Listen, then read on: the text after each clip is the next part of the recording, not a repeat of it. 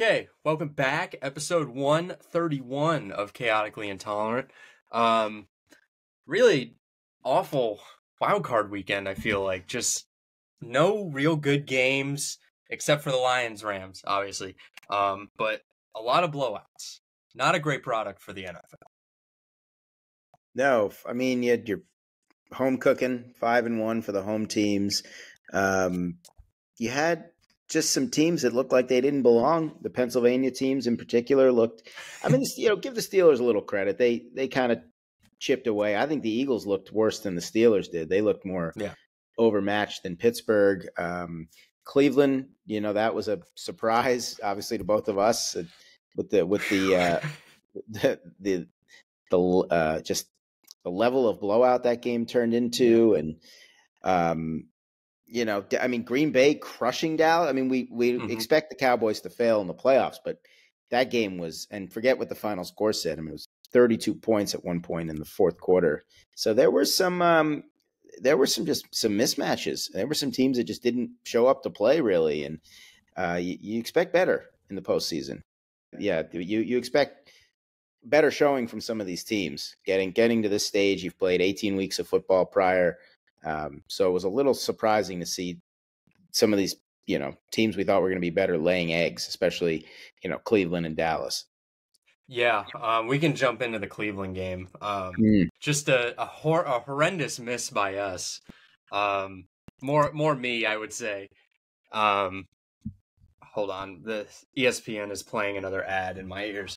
But I mean, we forgot about Flacco, the other side of Joe Flacco and the turnover machine that he really can be. And I think that injury was a lot more impactful for Myles Garrett than we really expected. Yeah, I mean, the way the game started, there was no indication that the blowout was coming, and we had, a 14-10 Cleveland lead, and the Browns were finding some big plays, but again, the turnover bug, and like you said, the defense. I mean, that to me, okay, so take out the 2 pick sixes, and you're still looking at a Cleveland team that statistically was the best ranked defense in terms of yards, giving up 31 points to a rookie quarterback. Granted, he's a really good rookie quarterback, but postseason, Houston took on that role of the underdog, even playing at home, and they just took it to the Browns. I don't know. I mean, but you look, at the end of the day, at the end of the season, I should say, the job Stefanski did with all the injuries the Browns had, and losing Nick Chubb, and being down to Flacco as a 4th string quarterback, and having obviously Garrett injured at this point in the season, that's not the Cleveland Browns that we've grown accustomed to. You would think, given the Browns' history and all those injuries this year, that they would have been a 4 or 5 win team. So for them to have won 11 games, even with this disappointing end, I think it was a great season for the Browns. They just need to figure out what they're going to do at quarterback next year. If they're going to keep Watson. Yeah, I the one thing that I will say I just didn't even know was how bad the Browns defense is on the road. Because I knew they got shellacked against the Colts. I mean, the Browns won that game, but their defense was shellacked. But there was also some turnovers in that game. And I think Watson was their biggest problem in that game at the beginning. But I was not aware of just how horrible they have been on the road consistently. Yeah. And they showed that this week. I mean, it was 24-14 at halftime, and it felt like a game, and Houston was going to get the ball at the end of the half, and you thought maybe they're going to double dip, and then Cleveland gets the stop at the half, right? And you think, okay, that's what they needed. They needed the stop. They fell into a little bit of a hole, but Flacco's going to dig them out, and then the back-to-back interceptions happen, and the game is literally like that. It's over. There was almost no chance at that. It was 38-14. I mean, that's how quickly this game was able to switch. So this was the game of 2 of the team of destinies too. It felt like it was unstoppable force versus immovable object, and the Texans, clearly they had a lot more destiny on their side, I think. Yeah, I mean, from a yardage standpoint, it wasn't. I mean, if you just looked at actual stats, I mean, Cleveland had more first downs. I understand, maybe garbage time as you get into the later in the second half. Houston only outgained them by 32 yards, and of course, the yards per play was egregiously different. 8.1 to 4.6, but it didn't feel like it was so much a blowout until those pick sixes, and if you took those out.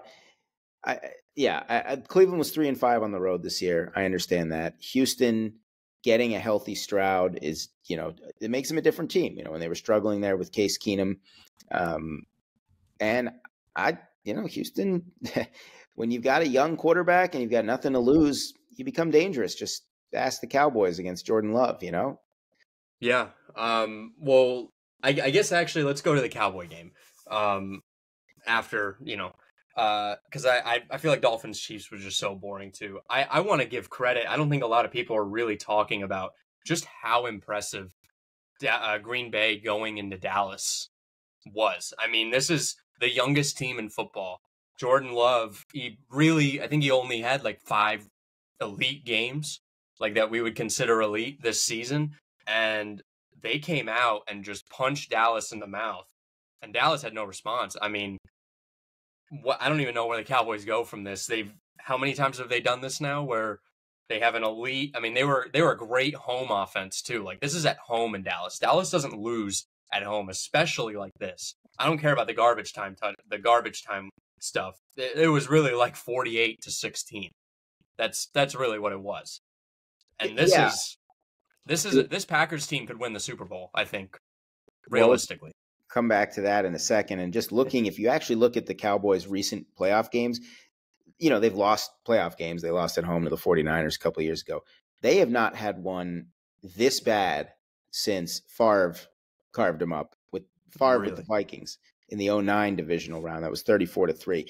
Most of their playoff losses have actually been more of the heartbreaking variety. They had the 2 against Green Bay, the Des Bryant catch, and then the 3rd and 20 to set up the field goal in one. And they had, close loss to the Niners the last 2 times they faced them. And, lost. I'll never forget the Dak running up the middle and they're trying to spike the clock runs out. Yeah. And, they hung with the Rams to a certain extent in 2018 when the Rams went to the Super Bowl. And, they had the heartbreak, a couple of games with Romo, the one where he dropped the snap. But so this is the first time really outside of that 34-3 game I mentioned in the 2009 playoffs that Dallas has just been embarrassed in a postseason game. And so they had been dominating at home all year. And I like what Michael Strahan said. I was happened to catch a little bit of the OT after the game. And, you talk about all the media pressure on Dallas and all the sort of, the coverage and the expectations.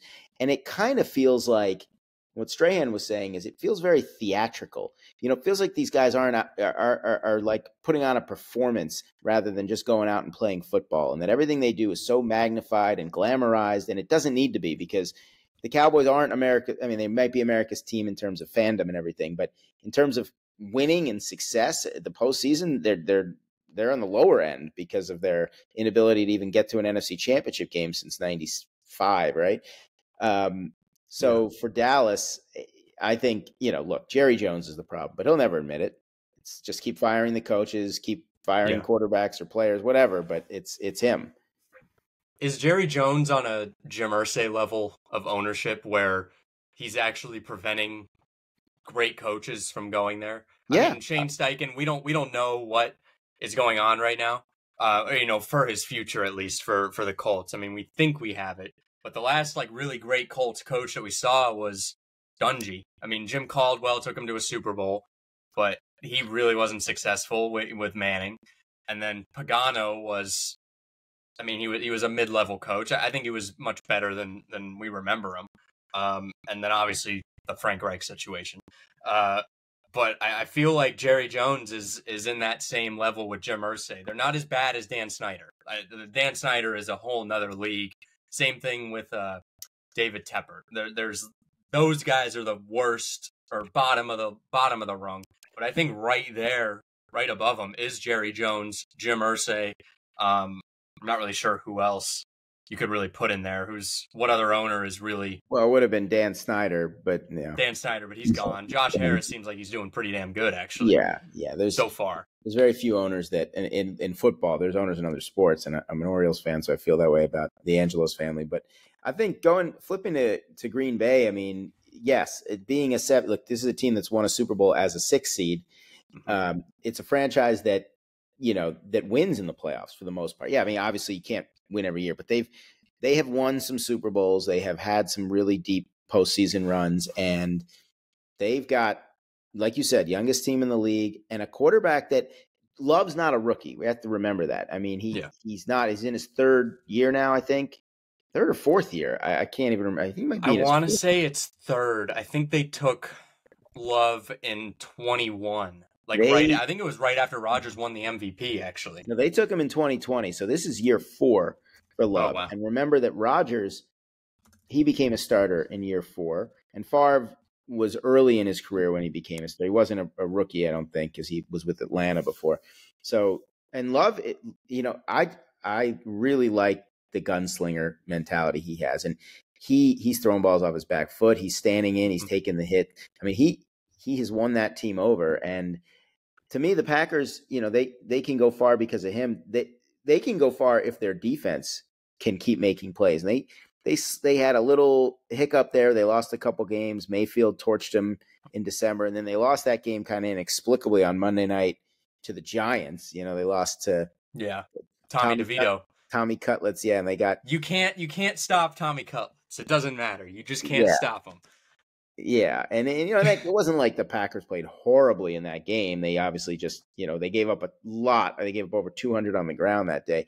So if the defense can put on a performance like that against San Francisco, the way they did against Dallas, then I like their chances against the Niners. I do. Yeah, I think I said this earlier in the year too. San Francisco or Green Bay is just one of those well-run organizations that doesn't lose. Even when you think they lose, they actually don't.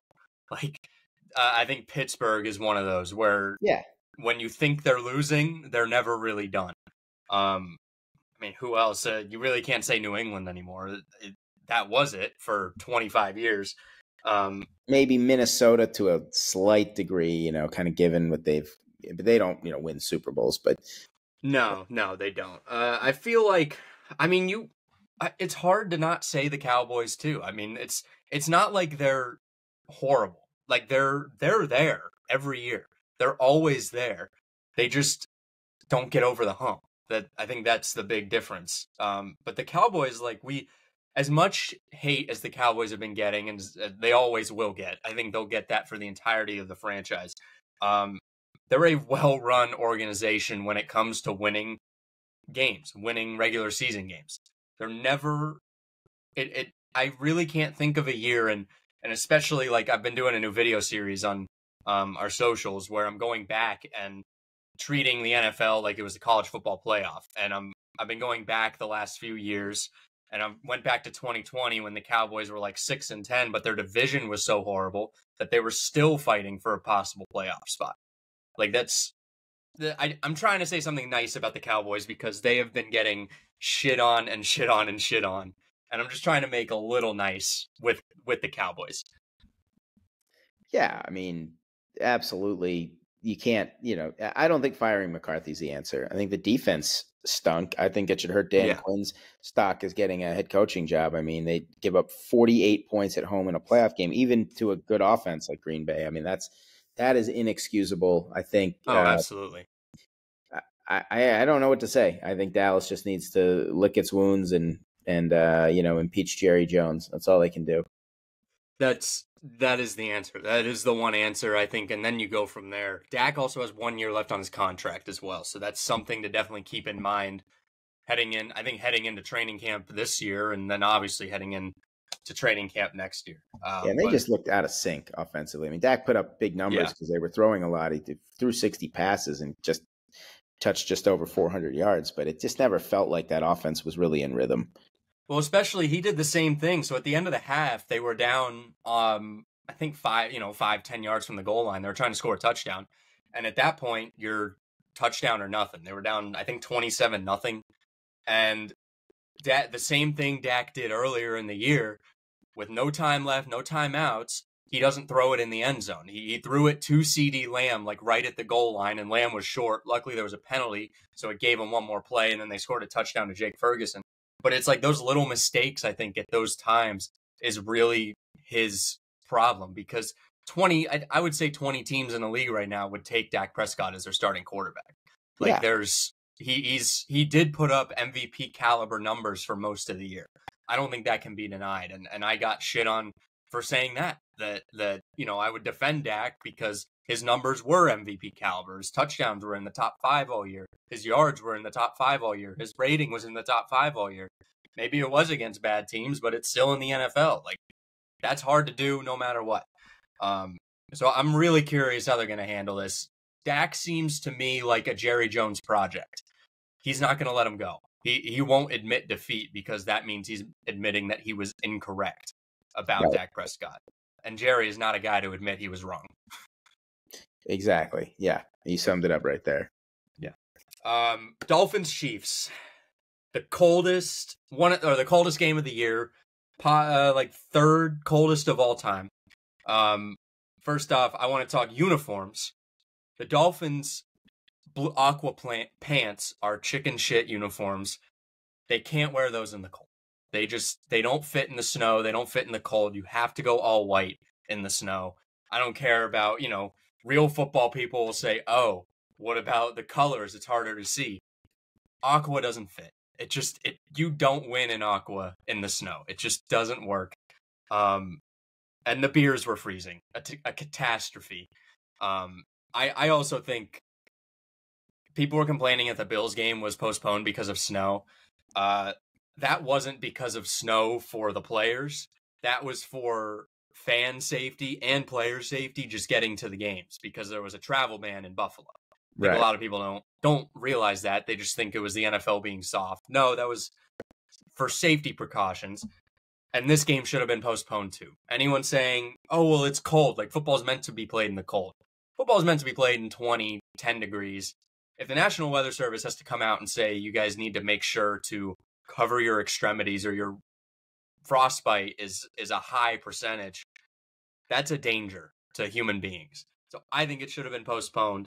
The fact that they played the game, I still think the result was the same. It would have been the same no matter what. But it was very irresponsible for the NFL to play this game. It was irresponsible for the Dolphins to play this game because they don't look like an NFL team. I mean, I don't know what to say other than that. The Chiefs just look like they flipped a switch, but so do the Dolphins. I mean, they do this every year. Talk about a franchise that's broken, and it's always late in the year. It's pretty rare. They had the one year with Brian Flores where the Dolphins actually started like 1-7 and finished 9-8. I think it was 2021, and then was that Tua's first year? I think that was Tua's first year. No, Tua was 2020. I think I'm pretty sure it was. That was the same. That was the Fitzpatrick and Tua year. I'm pretty sure. It was 2021 because they finished 9-8, so it had to be the first year that they played 17. But regardless, Miami has always looked, as you said, candy ass right at the end of the year. It just looked like it wasn't fair. It wasn't. I mean, it's fair because it's an NFL game.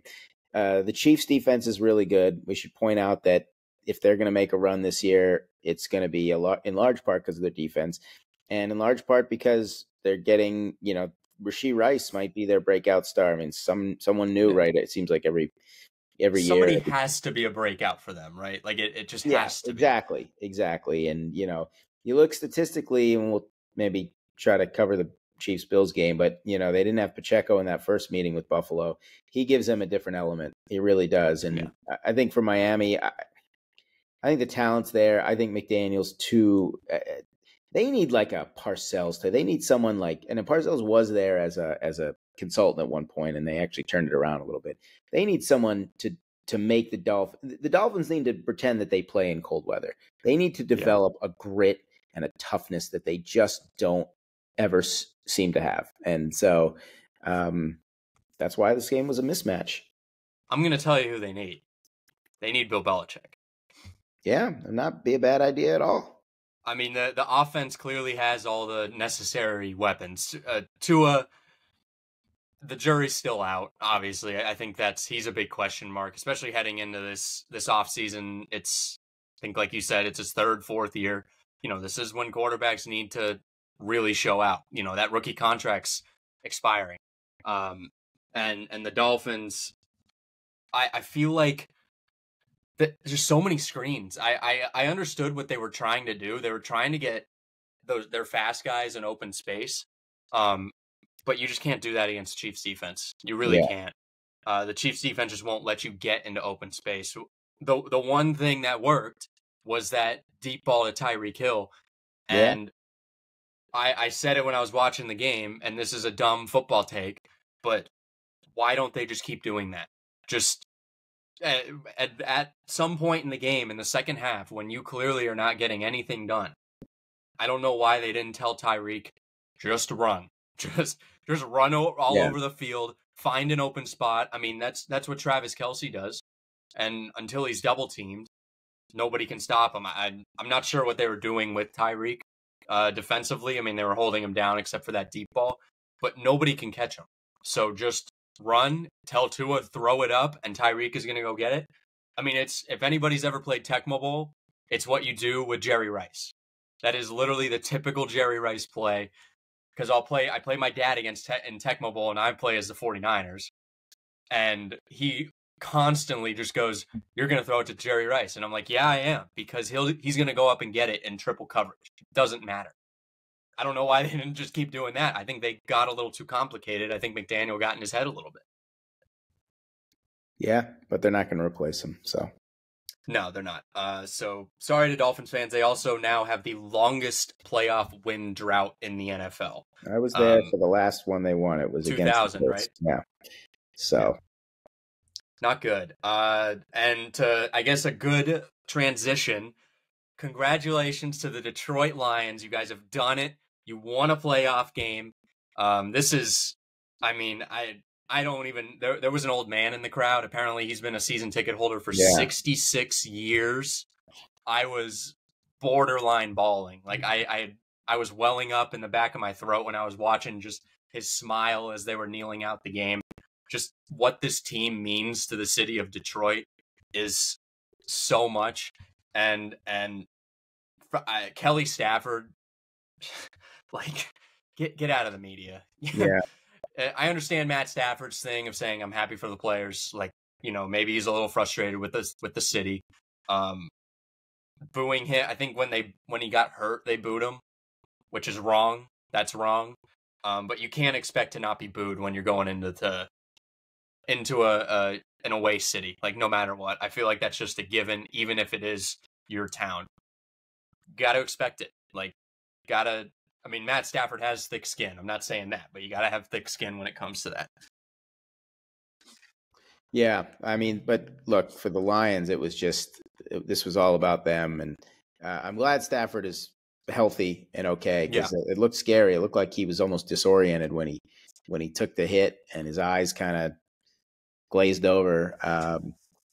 The Rams, they should have won the game, and the biggest mistake McVay made all night was not going for it on 4th and 14. It didn't matter where they were on the field.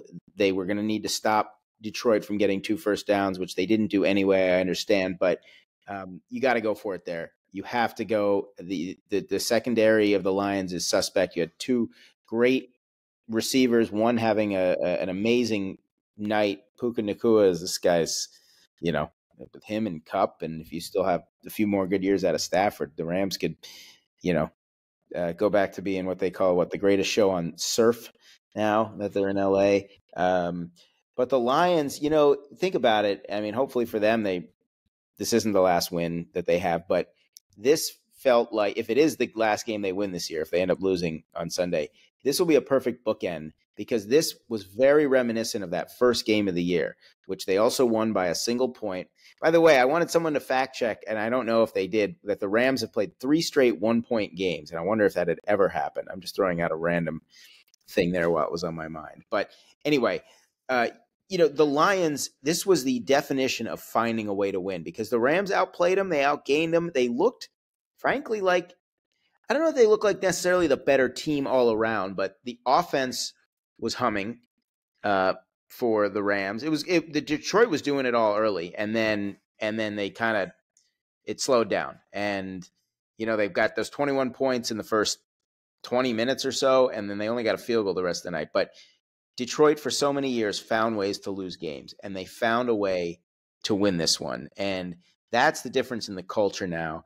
And sometimes the playoffs are about finding a way to win when you don't play your best. And if you can advance in the playoffs when you don't play your best, that to me is an indication that you have a chance to go far. So, and what I've seen, and I can just rattle off a few teams off the top of my head, when a team breaks a long playoff drought, I have seen a number of times where they then go on a run. The Bengals come to mind because that's the most recent one. It was 31 years, I think, for them. And then they beat the Raiders barely, right? They hung on. They just barely beat the Raiders. And then they went on and beat Tennessee and then beat Kansas City. And, I go back to the 05 and 06 season. Seattle broke a 20-plus year drought, went to the Super Bowl. Chicago broke about a 20-year drought, went to the Super Bowl. I mean, a lot of times it's that first win that just is such a weight on your shoulders. And when you win that, and that's why I feel really good. If I'm a Lions fan, I feel really good about playing Tampa. Not that Tampa's a slouch. I mean, we know that they got a solid team. They deserve to be here for the most part. But I think Detroit is going to feel great about getting that monkey off their back. Hey, we won one. Why don't we just go win a few more? Now, I heard this story from the Part of My Take podcast. They were talking about Detroit Don. He's one of the super fans in Detroit. And there's a lady that she's a season ticket holder for the Lions as well. And she has not been to a game since the Aaron Rodgers Hail Mary at Detroit. She said, I will not go to another game until the Lions make the playoffs. And she just popped up out of nowhere. Like, what was it, 8-9 years later at this very game. So just a cool little story just about Detroit. And just, it is crazy to see what the city means, or what the team means to the city. Yeah. I mean, especially how awful the Pistons are right now, and how awful the Tigers have been for really the last 10 years. I mean, ever since they lost to the Red Sox in the ALCS, that was kind of their nail in the coffin for that whole franchise. Well, at least Michigan won the championship, so they Michigan, that's a big one. Getting Harbaugh, and Harbaugh also interviewed with the Chargers, so that's big news.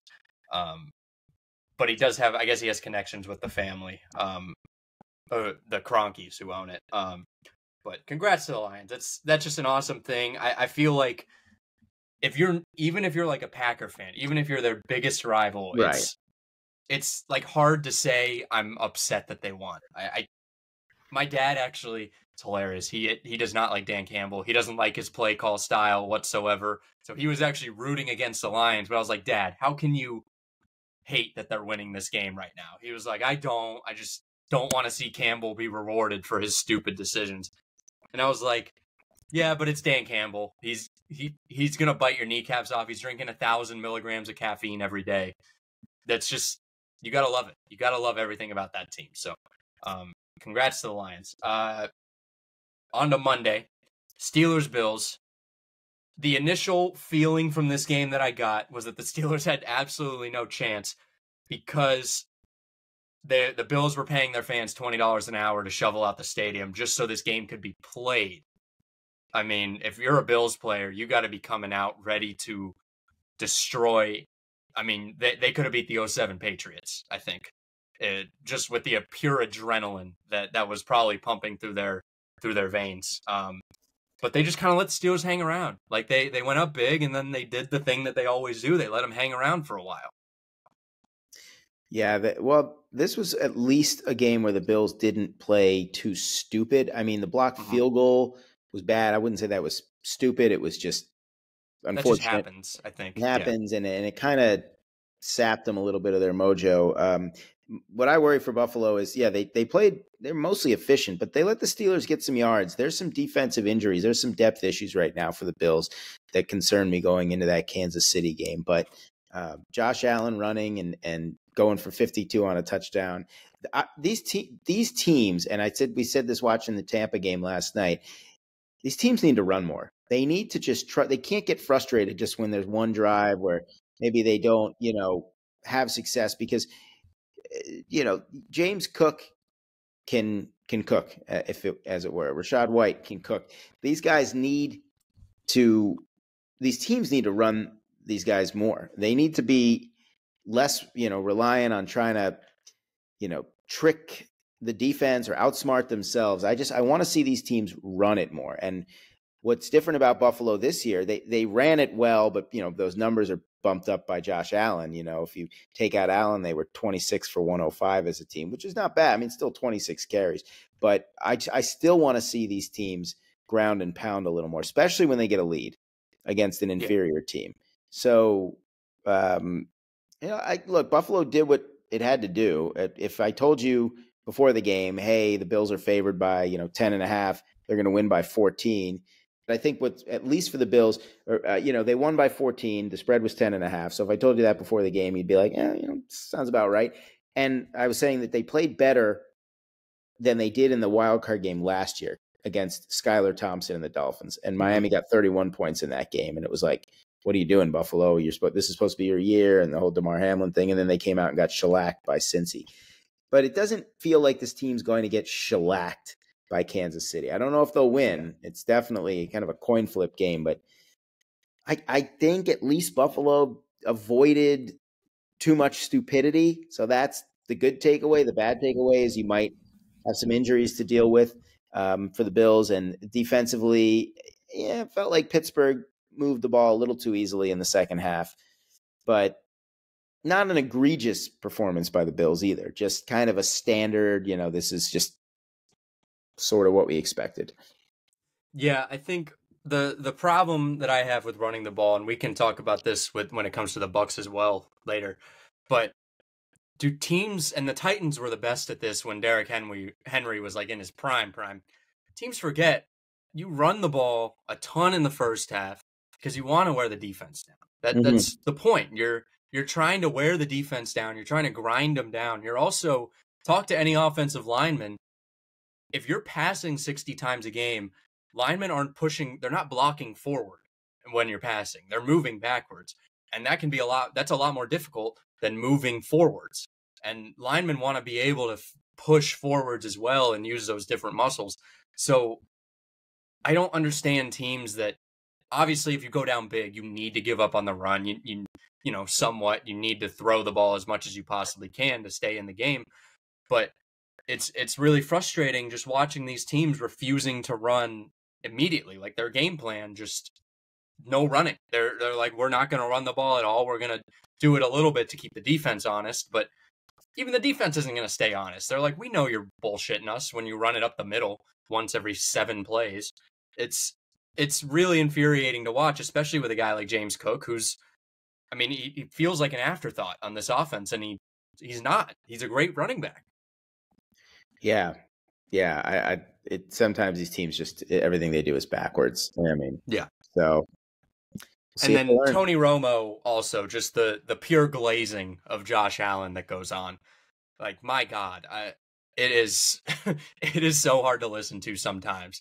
It's just, I think like Pittsburgh got an early stop, and Romo literally during the punt was just going on about, like Josh Allen is just such a great quarterback. He just knows what he's doing. Like, dude, shut up. Like, holy crap. And we're going to have to listen to him again probably when Mahomes and Allen face off this weekend. Yeah. He's going to be double fisting it. He's going to be going back and forth between the two. I mean, It's crazy. Yeah. I'm starting to get out on him. I was in on him for a while, and I was like one of the few, but now I'm like, oh my God. Anyways, Eagles and Bucks. This was kind of a shock, kind of a not. Eagles fans they dump popcorn on Nick Sirianni walking out of the tunnel, which we shouldn't be shocked that happened because it's Philly. I mean, that's what they do. They're trash when they lose, and they're like funny trash when they win. I'm going to give you a little bit of a timeline of the Eagles. Before Nick Sirianni, I think they went 4-12. The very next year, They went to the playoffs at 9-8, I want to say, and played the Bucks and they lost. The year after that, they went to the Super Bowl. Nick Sirianni has never had a losing season. He's been to the playoffs every single year that he's been there. I understand if you want a coordinator change. Shane Steichen and Jonathan Gannon were both clearly big reasons why that team was as good as it was. But just giving up on a guy because of, it's a tough season. You have Super Bowl hangovers. Like this is actually quite common. Just the pure complaining and crying about it just really infuriates me. Yeah, it's nuts. I mean, this guy's won 34 games, right, over 3 years. Like as starting head coach, he's been to a Super Bowl. To me, it's if I told you before the season the Eagles would go 11-6, they lose first round of the playoffs, you'd be like, yeah, it's disappointing, but maybe expected, Super Bowl hangover. But hey, they won 11 games, they got in, right? It's the fact that it happened the way it happened. I think if it went the other way, where they started like 1-4 and then they finished strong, and you'd be like, oh, Super Bowl hangover early, and then they lose in the playoffs, it'd be kind of, oh, this is surprising. But the way they went out, I understand why people might talk about Sirianni's job. The fact that they got shellacked by, I mean, even the Arizona game, we said like the score was 35-31, but it felt like they got dominated in that game. And then they actually did get dominated by the Giants, and now they got dominated by the Bucks. And there was some close, there was a close loss in there to Seattle. They were hammered by the Niners and the Cowboys. And that, to me, was kind of the first time I was like, yeah, maybe the Eagles aren't as good, because they just got shellacked in 2 games that were supposed to kind of be a barometer of where they were. But I think it is absurd to even be entertaining the idea of firing Sirianni.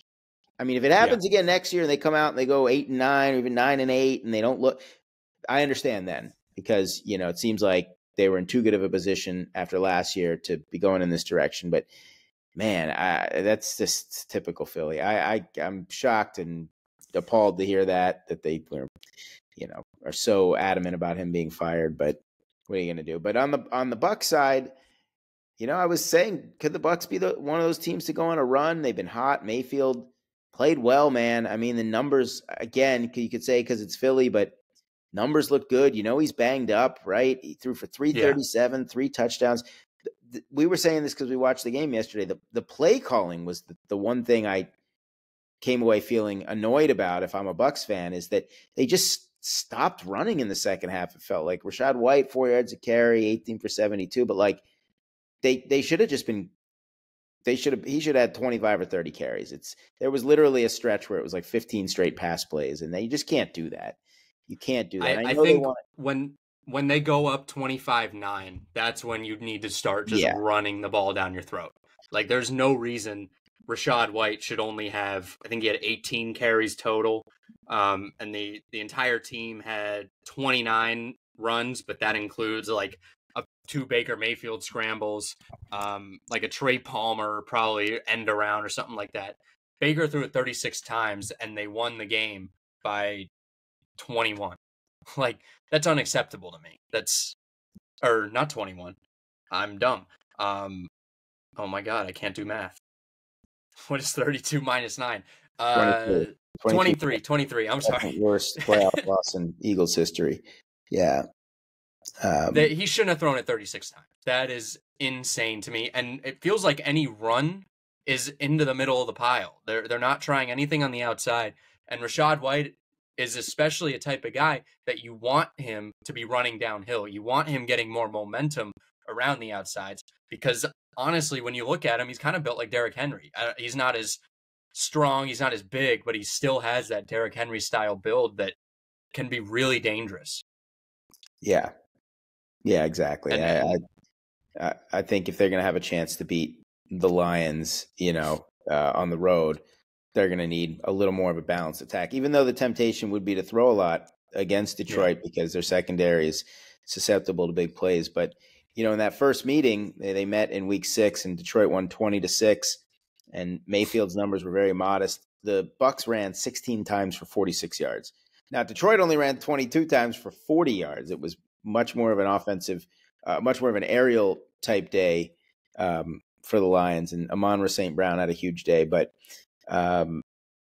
interesting to see Cade Otton be the leading receiver at 8 for 89. So Tampa's just, they're finding ways to use different guys, and maybe they're kind of look. Mayfield is, you say what you want about him, but he's a tough cookie, and they're not going to be an easy out. I don't like. There's a part of me that feels like Detroit should just kill him because they kind of got that monkey off the back, but then there's a part of me that's like, I don't know. Tampa's, we probably should not underestimate them quite as much because they've been a very good team in the second half, right? The same way the Eagles have just sucked beyond belief for their last 7 games.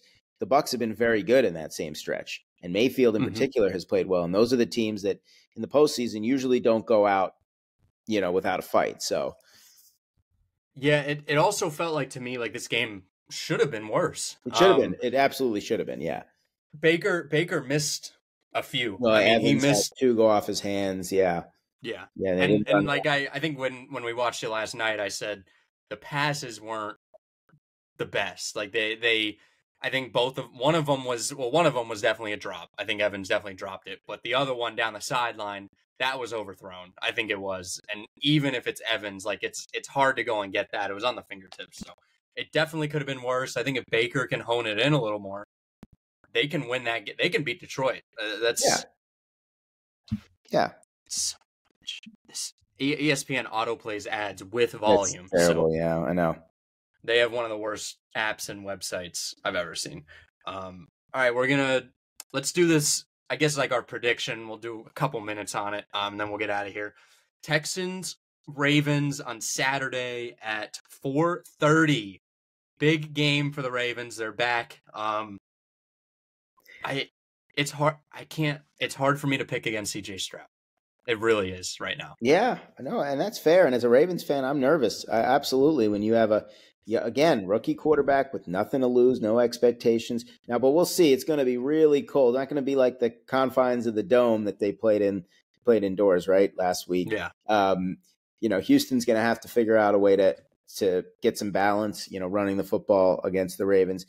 For me, it's just a matter of the rust factor. I think when you just put the talent out there, the Ravens, if it was just played on paper, it was just talent, of course. Baltimore would be the obvious prediction. But, I think, look, the possible return of Mark Andrews is big. It gives Lamar a trusted weapon.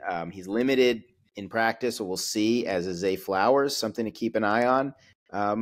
I don't think this will be a blowout. I don't. The spread is pretty high. I think the Ravens are going to, have to work to get through this game. I still want to pick them because, it's my team, and I think that they still, at least until proven otherwise, are the best in football, but it is very hard not to have that lingering thought.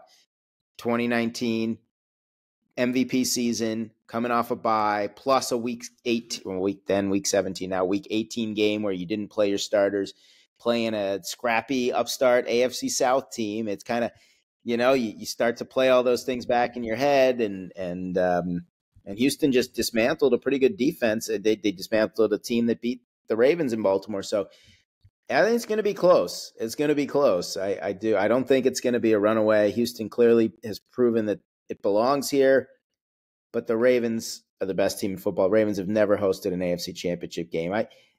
It would be a real gut punch if they lose this game at home to Houston. I think Houston's going to keep it close. I think the Stroud factor is something. It's not it's not a statistic. You can't. It's an intangible aspect to the team.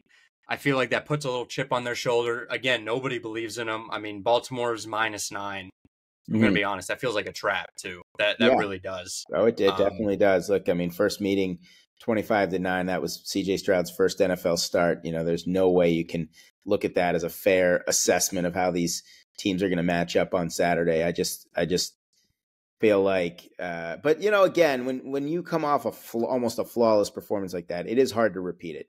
So would it shock me if the Ravens ran away with this game, as the spread makers say? No, it wouldn't. I just, I know that there's a little more pressure on them than even in most years, or even previously when they made the playoffs, because Jackson has not had the postseason success. He's only 1-3, and you look on the other side, you have a rookie quarterback who already has as many playoff wins as Lamar Jackson. So that pressure alone is what worries me about, how close they can keep it. But the Texans, look, just want to point out, Lamar Jackson only threw for 169, and he was sacked 4 times the first meeting. Now, Stroud threw for 242. He was sacked 5 times. And, neither team really ran it that well. So you looked at that first meeting, and the Ravens, it was 7-6 at halftime in that game. They were up, and then they had a big third quarter, and that was pretty much that. But Zay Flowers, who was the leading receiver in that game, if he's limited, there's a lot of reasons to think this is going to be a close game. I'm planning on also posting our predictions again right before the game. Yes, we're giving Houston credit this week. We are absolutely. We are going to give Houston credit. They can win this game. They do belong. It's not that we, it just look it. I don't think anyone can blame us. Really, I don't think there's much to blame. No, I think it's understood. Look, it's not. I don't think we're that shocked. I mean, I certainly felt like Houston could win. I just usually trust the defense, and the quarterback matchup maybe 5 years ago or 10 years ago, Flacco versus a rookie, you go Flacco, and it's not even that he played that. I mean, he had 2 bad passes, unfortunately, but the game, felt like Cleveland's defense was the real shocker, and they just got carved up. So we'll see. I think Houston-Baltimore will be a good game to start off that division round. I'm going to give my score prediction. I don't know if you want to, just because of superstition, you want to stay away from it completely. I'm going to say 27-21 Ravens are going to win this one. Sounds about right. I could see that. I think it's going to be kind of back and forth. I see Houston making kind of a late run at the end. Maybe they score like a late touchdown with backdoor cover, 3 minutes left, and then they try and get a stop, but they just can't quite get a stop, and the Ravens will come away with it. Packers 49ers, the 8:15 game on Fox. The Packers do not beat the 49ers in the playoffs, but this is not Aaron Rodgers. This is Jordan Love. But I have a strong feeling this year kind of feels like the 49ers year. It does. I mean, I want to pick the Packers. I want to say this 7 seed magic can happen, and that the Lions can host the NFC Championship game somehow against Green Bay, and how great that would be. But look, I think Green Bay again. I think Green Bay can absolutely keep it close, and I think they can win. I do. But my concern isn't so much Love against the Niners defense. I mean, you do wonder about, on any given day, the Niners pass rush can just mess things up for a quarterback. I worry about Green Bay's defense because it's been inconsistent. And when you think about the fact that Carolina got shut out its last 2 games, but the previous game when it played Green Bay, it got 30 points. Green Bay's defense is very inconsistent, and they had a great showing for pretty much the entire game against Dallas. But it feels like, whether it's this week or maybe they advance, but I don't see the Packers winning a Super Bowl because of the youth and the defense. But it would be a great story, a 7 seed Green Bay with Jordan Love getting to the championship game, and it would be kind of the biggest injustice yet for the 49ers, because they have just gotten so close year after year, it seems like, and haven't gotten it done. And one of these years, you figure it has to happen. I mean, they have to break through. They're the heavy favorite, but Green Bay might just be due to beat them. I don't know. I think it's going to be close-ish. I don't know. I could see it being a game where the Niners cover just by sheer, force of scoring a fourth quarter touchdown to put it away. Or I could see Green Bay taking them right down to the wire. I don't know. I just don't know if the Packers can repeat a performance that flawless. I'm trying not to overthink this. Yeah. That much. I'm looking at the postseason results. I'm looking at the stats right now. Overall, in their entire history, the 49ers are only up 5-4 in postseason matchups. They are up 3-2 when it's in San Francisco, tied 2-2 when it's at Green Bay. They have played each other in 98, 2001, and 2013 in the wild card. Divisional round 95, 96, 2012, and 2021, and then NFC Championship game 1997 and 2019.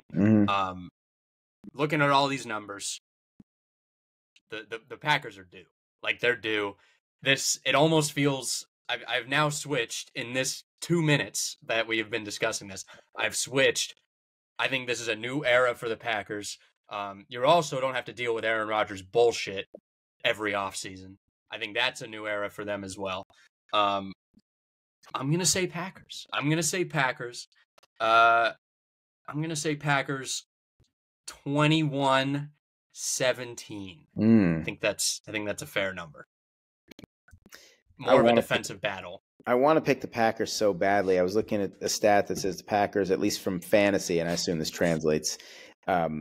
Packers and Bucks, two of the road underdogs playing this weekend, are two of the three worst teams covering tight ends. So you wonder about George Kittle and can he have a big game against Green Bay?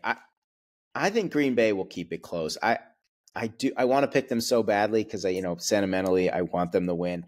I'm going to still take 49ers 30-23. I think Green Bay will get some points. I think it'll. You think the defense isn't going to hold up? I just don't trust the Packers defense to be able to go on the road and beat the top two seeds and do it. Presumably do it when your defense probably isn't. I don't know if I could see the Niners being held like under 21 or 24. So it's just a question of whether Green Bay can do enough and capitalize on its opportunities. I do think this will be a close. I would lean towards, if I was betting, taking the points with Green Bay. And I definitely think they can win, but I'm going to officially take San Francisco by a touchdown. I'm looking at their the 49ers injury report right now. I want to see if there's any major stuff. Trent Williams did not practice on Tuesday. It just says resting, so we don't know. Yeah, because we saw what happened when they lost anyone. Right. Like they lost, especially Trent Williams. That I think he is the anchor. I think he's not the MVP of the league, but I almost want to say he's the MVP of that team because we did see what happened when they lost him, and we did see what happened when they lost Deebo Samuel too. I think he's a big guy who adds to both sides of the ball on offense. Not both sides of the ball, both aspects to the offense. He's such a dynamic playmaker, but I really think Trent Williams is the big name that you don't want to see on the injury report whatsoever. Yeah. Says that all it says is resting player, so I don't really know what that means, but that's you Packers fans are really hoping there's some sort of baseball like Chris Sale style injury that happens over the next couple of weeks. Somebody gets in a biking accident, right? Or somebody is playing with their drone and they cut their finger, and for some reason they can't play now. Like that, I think that's what Packers fans are asking for. To the Sunday games, Bucks Lions at 3:00 on NBC. That's actually weird that NBC has the afternoon game. But I think this is the toughest one. Really, because we don't know what we're going to get out of the Lions or the Bucks. I feel like the other teams, you kind of know what you're going to get. Obviously, it's any given Sunday, but it's a little bit more predictable. The Bucks, they could come out and lay an egg like they did the last 2 weeks of the regular season. And the Lions could do the same thing. The Lions have been very suspect all year. Baker is a grip it and rip it type of guy. I think the Bucks are really going to hold this one close. I think it's going to be a little bit more of an offensive shootout. Do I want to pick against the Lions though? I'm not going to. I'm going to go Bucks. I'll say Bucks 27 or Lions 27, Bucks 24. I'm taking the Lions for sure. I think getting that monkey off their back was huge. I don't think they'll blow them out. I think it'll be relatively close. Like I said, that first meeting, Goff was just on it. Neither team ran it like well at all in that first meeting. And I think somebody's got to figure out how to run it well this meeting, because I don't know if it's going to work with both quarterbacks just trying to air it out. We'll see. Bowles loves to blitz. We'll see if Goff, how Goff responds to that. Can Detroit counter that? Can they counter it with the run? Can they keep Mike Evans from having it? Look, the Eagles actually did a decent job on Evans. Granted, he dropped the one, right? He missed the one. Yeah. It was Cade Otton that had the big game. to me, Tampa Bay's defense is a lot better than I think people give it credit for. So I think this will be kind of a slugfest, a lower scoring game. I'm going to say the Lions get it by a touchdown also. I'm going to go 26-19. I'm going to throw a weird score in there because the Bucs just played a 32-9 game. So why weird not? Weird scores. We love them. Love them. I don't think it's a scoregami, but I think it's not a common one. Scoregami's getting overrated, in my opinion. There's been too many. I felt like there was like one or two a year, like the last 5 years, and then it's just the inflation. Whatever. Biden's inflation, man. Mm-hmm. They're shooting the scoregamis up. Scoregamis aren't worth that much. And then Chiefs Bills. This is the premier game, I would say. Allen and Mahomes. There's a clip that just came out from I think a few years ago, and Mahomes and Allen were hugging at the end of the game, and Mahomes said, "We're going to be doing this a long time, brother." Mm-hmm. And it's, I mean, definite. It feels like every year they're on some sort of collision course to meet each other. I feel like, dare I say that this is the year the Bills get over the hump. I said I was out on them at the beginning of the year. I said I was done picking the Bills. I said I was sick and tired of thinking that they were going to do something. And, you know, they're facing, this is the weakest Chiefs team they've had to see. Right. Like, since you know, Mahomes has come in, and this is Mahomes' first road game, road playoff game. I don't even know what to say about this. Buffalo's 2.5-point favorites right now, but that can change like that. I mean, I so badly want the Bills to win this game, but I just feel like Mahomes is going to find a way to win his first road playoff game. I think Buffalo's, they're thin. The Bills are in the secondary and at linebacker. It just worries me that they can be able to contain Rashee Rice and Travis Kelce. Pacheco didn't play in that first meeting. Buffalo, I think the Chiefs outplayed the Bills a little bit. Obviously, the Chiefs feel like they should have won that first meeting if not for that Tony offsides penalty and Mahomes throwing a tantrum on the sideline after the game. But it's going to be close. There's no way it's not close. But I see the Chiefs figuring it out and winning this game 28-24. I have a bad feeling that those injuries for Buffalo are going to mount, and then there's going to be one typical Bills moment. And it's a shame because Buffalo's won 3 years in a row at Arrowhead in the regular season, and they've lost the 2 postseason meetings that they've had in this Allen-Mahomes duo. It's like now they get them at home, but they're on a short week.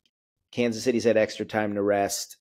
You know, the Chiefs are healthy. They're fully healthy. It never seems like the Chiefs have any major injuries. I know Mahomes was playing hurt in the postseason, but he didn't miss any time. He didn't. And clearly, it may have affected his performance a tiny bit, but even an 80% Patrick Mahomes is good enough to win a Super Bowl in a given year. Even a 60%. You mean when they see the Bills, right? Because he did leave that game against the Browns, and where he left another one. I think it was against the Jags last year, right? I'm pretty sure Henny came in. I'm talking about the Chiefs just against the guys Bills without player. Like they haven't had a year where they've had to play without Kelce for like half a year or in the postseason, right? They've had Chris Jones, they've had Kelce, they've had Snead left the championship game last year. He came back for the Super Bowl. Obviously Mahomes hasn't missed any postseason games. Pacheco has yet to miss any. They've been fortunate. They've been very fortunate. Chris Jones.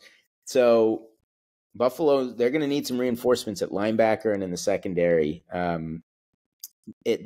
I just worry that this game's going to be Buffalo's going to somehow lose this game on a Buffalo mistake. On a Allen's going to try to throw it backwards and it's going to be a live ball, or it's going to hit off a receiver, or because it's funny because the Chiefs, when the Bills won that game, right, it was 6-6 and they needed that. That was their season basically. Winning that game, they saved their season. And I said at the time, I'm like, that is exactly the way the Bills would have lost this game, typically, right? Mm-hmm. But the Chiefs pulled the Bills in that game.